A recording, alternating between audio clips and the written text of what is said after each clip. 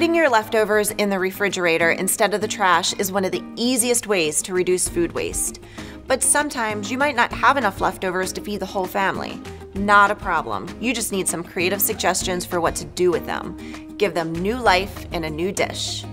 Cooked meats and vegetables are common leftover items, and luckily there are many tasty ways you can enjoy these leftovers. Some you might never have even thought of. Use your leftover meats and vegetables to make omelets the next day. Fill a sandwich or a panini, or top a pizza and give it extra zing. They're also great inside a burrito or a quesadilla.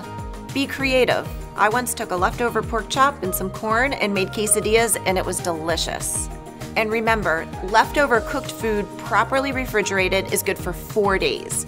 If you're not going to be able to use your leftovers in that time period, you can still freeze them and use them later. Just be sure to label it with the contents and the date.